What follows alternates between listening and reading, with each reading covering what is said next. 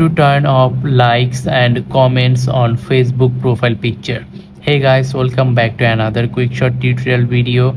In this video we are going to learn how you can turn off likes and comments on your Facebook profile. It's a very easy and simple process. To learn it, you have to watch this video till the very end.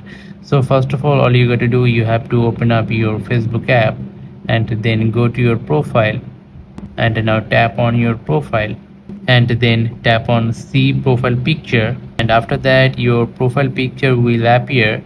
Now all you got to do, you have to tap on these three dots at the upper right side, tap on here, and then at the bottom you'll get edit privacy, tap on here and then tap on only me, and then go back